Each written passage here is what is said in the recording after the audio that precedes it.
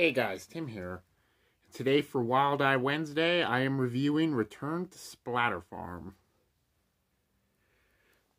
This is a really fun sequel to a SOV classic. I really enjoyed this one. It's not as good as not as crazy as the first one, but it's still really fun. The special effects are really good. The acting, I thought, was pretty good. Jeremy has come back. I think the guy that plays Jeremy is really good. He even looks like Jeremy. I think his name is Jeff Kettendahl. Yeah, he's really good. He's a really good actor. Seen him in a lot of other movies. Let's see. By Mark Polonia. Super fun movie. Look at that cover. That is neat. Really enjoyed the cover art. With the pumpkins. The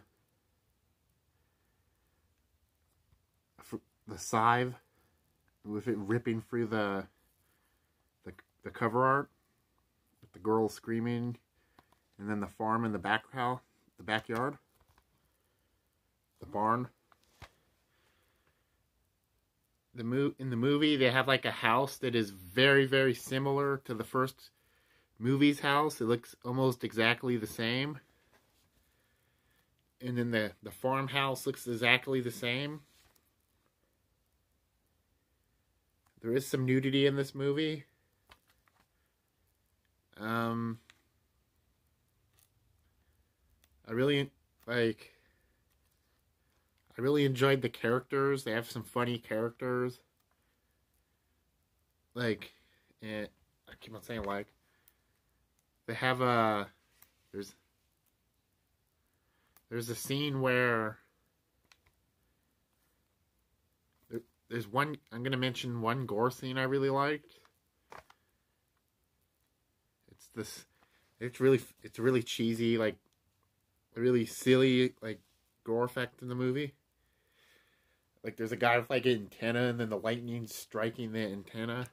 But that's all I'm going to say about that, because I don't want to ruin the film for anybody.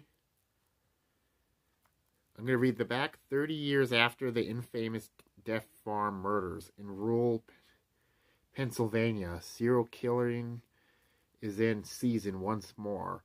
A young woman and her friends descend upon the farm to party after discovering that she has inherited the land, but soon after the strange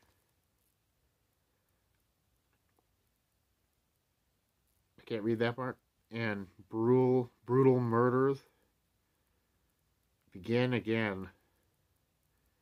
The shocking sequel to the 1987 SOV cult classic Splatter Farm.